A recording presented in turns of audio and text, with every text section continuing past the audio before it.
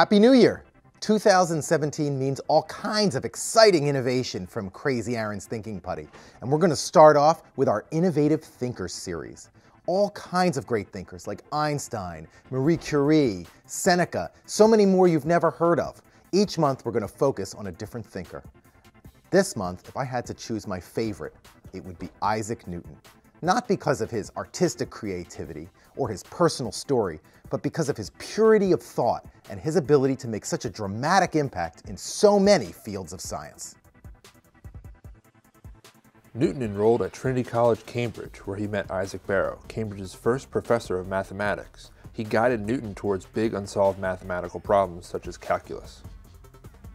Sir Isaac Newton was a mathematician, an astronomer, a physicist, and in some ways even an economist. He changed the whole way that everybody looked at the world, not only to make it evidence-based, but also to prove to people that the universe was governed by mathematical laws.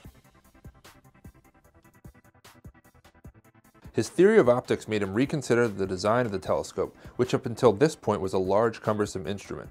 By using mirrors instead of lenses, Newton was able to create a more powerful instrument, 10 times smaller than traditional telescopes. Taking 2 years to write, the Philosophiae Naturalis Principia Mathematica was a culmination of more than 2 decades worth of thinking. It outlined his own theory of calculus, the 3 laws of motion, and the first rigorous account of his theory of universal gravitation. He's my favorite because he was an individual who never let anybody tell him who he was supposed to be or how he was supposed to be. And by any definition, he was a pretty odd fellow.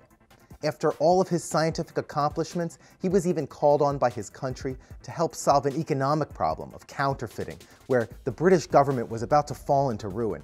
He fixed the problem, he saved the day, and then of course he got back to his scientific work.